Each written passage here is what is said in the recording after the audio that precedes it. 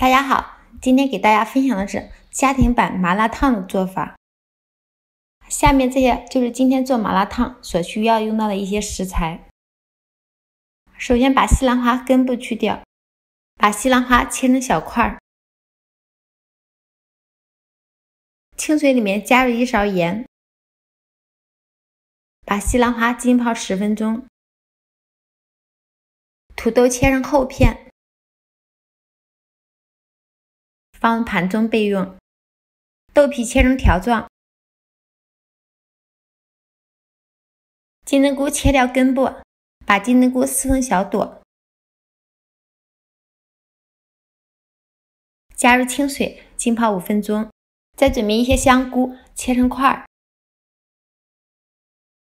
放入盘中备用。接下来再准备一块面筋，把它切成小块，也放入盘中备用。洋葱切成条，大葱切成段，生姜切成片，大蒜切成2片。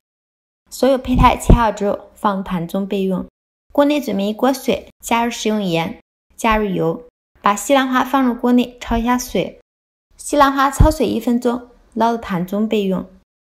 锅内油烧热之后，把所有配菜下入锅中，再加入花椒和香叶，开中火翻炒，开小火慢炸，把大葱、洋葱炸出香味。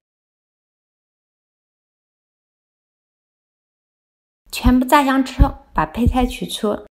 接下来加入1勺豆瓣酱，再来1小块火锅底料，把它炒香。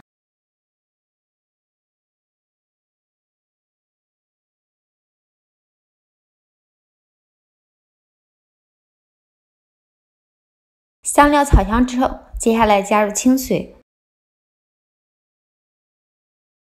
再加入200毫升的纯牛奶，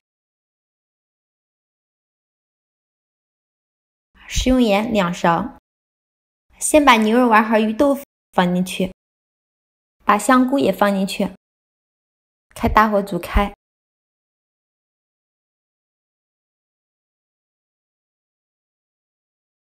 煮3分钟之后，加入面筋、土豆，开中火继续慢煮。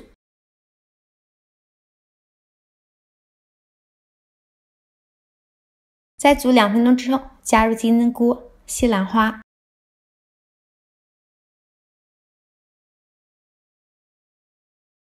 最后再加入茼蒿。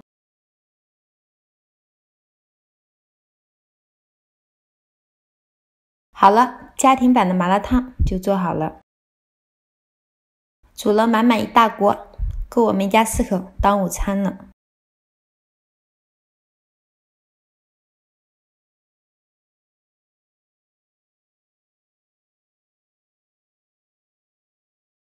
麻辣烫这样做，搭配上米饭，是真的超级下饭，再配上一罐啤酒，是真的吃得过瘾。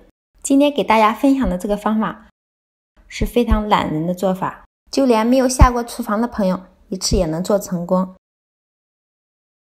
喜欢吃麻辣烫的朋友赶快动手试试吧。